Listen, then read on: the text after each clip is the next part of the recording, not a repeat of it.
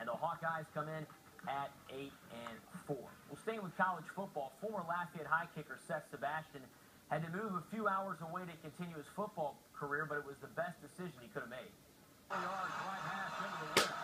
The clean snap, he's got the distance, and the direction is good. Sebastian stays perfect. 8 for 8 on the year.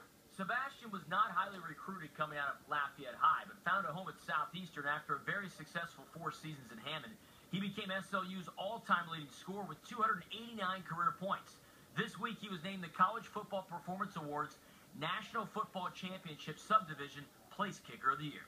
I never really expected it, but it is something that is an honor. I'm blessed to have all the opportunities that I had this year, and it definitely I honestly haven't even really been keeping up with it that much. I've been hearing from other people of oh, hey, by the way, you won this weekend. Oh, hey, that's awesome. The first team All-Southland Conference selection was 16 for 18 this year on field goals and 66 of 67 on points after touchdowns, setting single-season records for PATs made, PATs attempted, and points.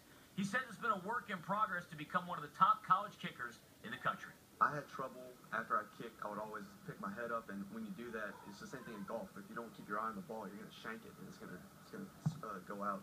And he really helped me out with my swing and getting my plant foot out. And once I got everything a little more consistent, it definitely showed. The cherry on top of Seth's success was that he finished his career as a winner, a part of Southeastern's Southland Conference Championship team, and a team that reached the quarters of the FCS playoffs. Opening